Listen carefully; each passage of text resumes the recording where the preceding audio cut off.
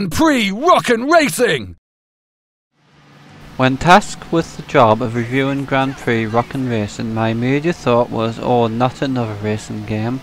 But then to my delight I discovered that this particular game wasn't specifically trying to be a racing simulator.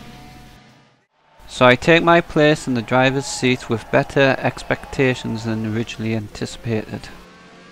The game takes on the style of the olden day arcade racing games in the form of the isometric view kind. It starts you out with a basic car and the start of a brand new season, each race taking place as you expect around a variety of tracks.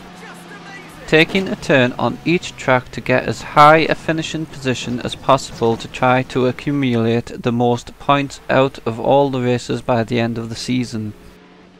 When you complete a season, it's on to the next one.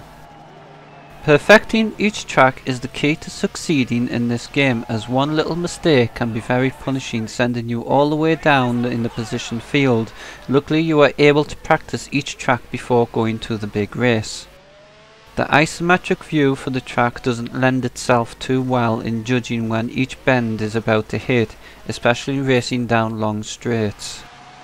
There is a map view which always shows your position, but in the long run I found it more distracting when looking at the main track itself in the heated showdown trying to navigate the corners. Trying to bring the game to a modern day audience, the game adds on elements such as car upgrading and real world physics to the traditional arcade style mix. In there lies the game's ultimate downfall. Each race you complete rewards you with upgrade points, where if you finish in the field dictates how many of those points you receive. Using these points you make upgrades to the car, speed, acceleration, braking, you get the idea.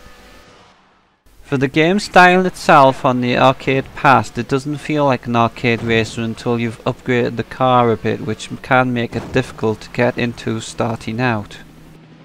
Further frustrations are added by the real-world physics elements, as if you are not careful you can do things like spin the car coming out of a corner, lift the car going over the curb which sends your car flying out of control, and even simple things like brushing against another car can have dire consequences, all of which is hard to judge and easy to do. In trying to find enjoyment in an arcade racer, I find myself feeling like I would get better results playing a real racing simulator. At least I would be able to judge the pending turns better. With only a single player season play and a multiplayer mode, it doesn't lend itself to variety. However, if you are a racing game freak looking for a challenge, then you will find that challenge here in this game. If you are looking for pure fun element, then you will only find frustration with this game.